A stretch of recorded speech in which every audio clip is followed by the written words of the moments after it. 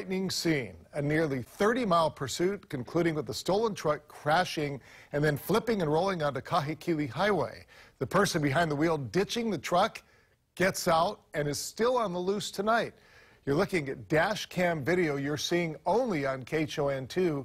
The truck, as you see, out of control, taking out two light poles, flipping, narrowly missing other cars, traveling in the opposite direction.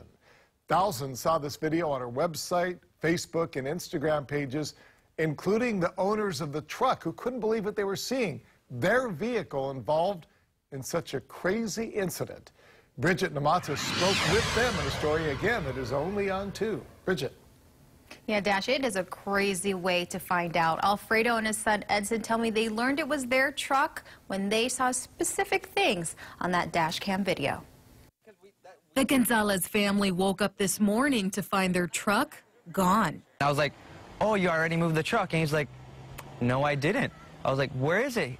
So we were just trying to figure out where it was until we figured out it was stolen. All day long, they wondered what happened until they watched this dash cam video that was posted on our website and social media pages. And then I see the video and I'm like, I have no doubt that's the truck.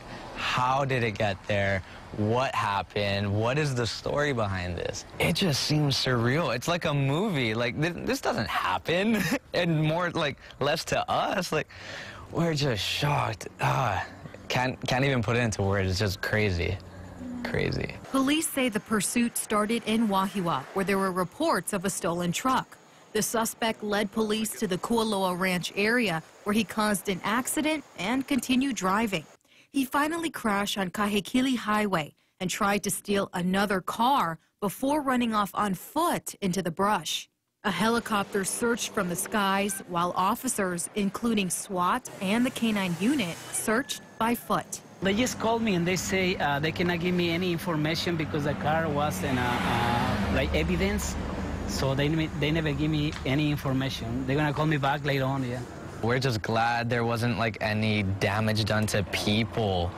Like, it's a miracle. After seeing what happened in that crash, it's a miracle that everyone got out safe and alive. And nothing happened to him, too.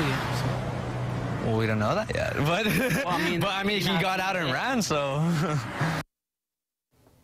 The Gonzalez family lives in Ainahaina. The pursuit caused traffic backup for hours. The search for the driver continues. Dash. Unbelievable, Bridget. So lucky the people going in the opposite direction.